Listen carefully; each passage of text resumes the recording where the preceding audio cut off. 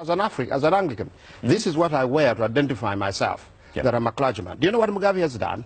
He's taken people's identity and literally, if you don't mind, cut it to pieces. This is what he's actually done to a lot of, and in the end, there's nothing.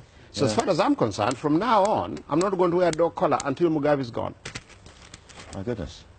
Archbishop, that is a dramatic gesture, and everybody will observe it. Thank you very much indeed for coming in to join us. Thank you, and keep my pieces, by the way. I'll keep collect them until the day when Zimbabwe is free. We'll give you them back.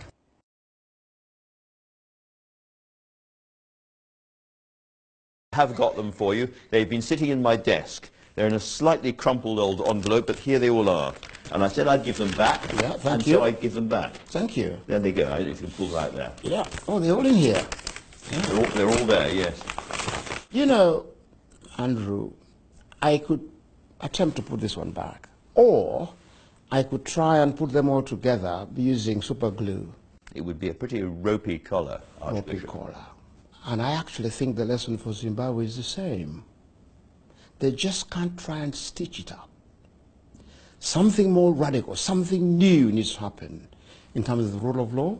So here is the million-dollar question. Are you going to put a collar back on again now, Archbishop? Andrew, I promise that when Mugabe goes, I'll put my collar on. So I have no choice but to put it back on. Give you a promise, that's Absolutely. And Mugabe has gone, but the new president has got to remember something more new than just simply stitching up a thing will work.